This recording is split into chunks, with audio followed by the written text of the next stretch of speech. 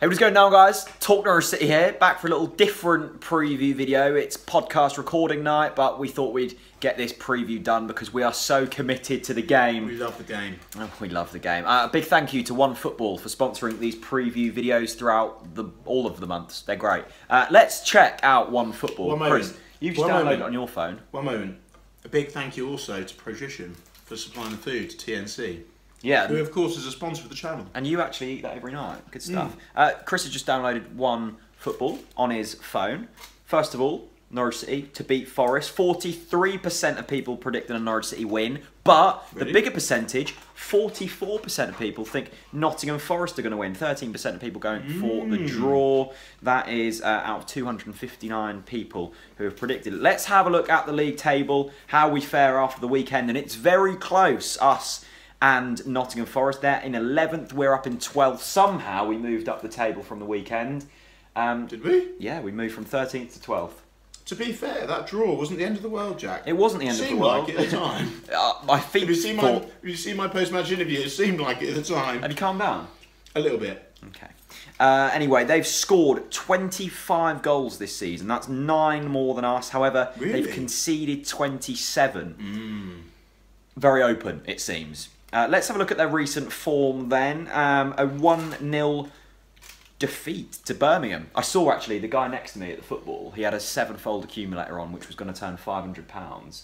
It was only Nottingham Forest that let him down. He was fuming. Forest, aren't they? Forest, Birmingham, who are Birmingham, won 1-0 at the weekend. Before that, though, they had a crushing 4-0 win over QPR. Before that, a smash phone screen, mate. Apple, if you want to sponsor a new phone screen, much appreciated. They lost 3-1 to Reading. They're in very indifferent form. They look a very indifferent team. Chris, we need to bounce back big time, don't we?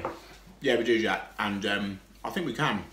I think it completely changes the complexion of the confidence.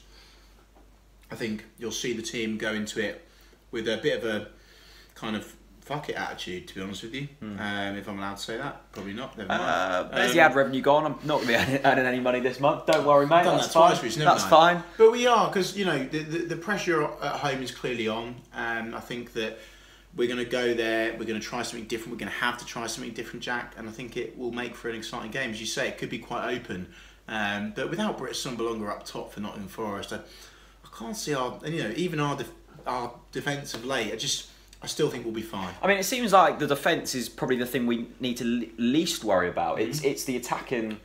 Well, I keep banging on about it, but that 3 or 4, but in behind the striker. Surprisingly, it's the midfield.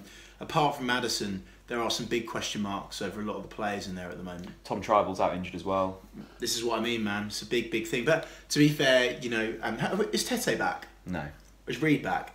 Reed is fit, I think. Yeah. Fine, perfect. Harrison Reed. But that still does mean only really one. Let's not forget we've got Louis Thompson. To be honest with you, I was calling for Harrison Reed to come into the team over Tribal, regardless of Tom Tribal being injured. It's going to be a tough ask for any of them midfielders to operate as a sole central defensive midfielder due to the injuries. But positive, Pritchard's back for the under-23s. Not that that's going to affect this game in any shape or form. Can't wait to let's get a quick score prediction. I'm going to go for Desmond. Desmond 2. Would you take that? Yeah, you probably would. At the moment, yeah. I mean, look, I've said it from day one, Jack. If you can draw all of your home games, you're in with a shout. But if you also draw all of your home games... I know, Jack, but in our current form... Away from home at Forest on Tuesday night, I would take a 2-2 draw. Yeah, I think that's a great shout, actually, and I'm going to go for a 2-2 as well.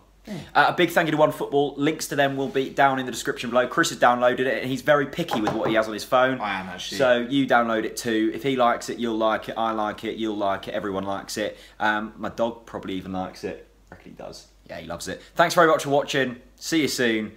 Won't see you at Nottingham. Not making the trip. Can't get the day off work. Sad. See you later.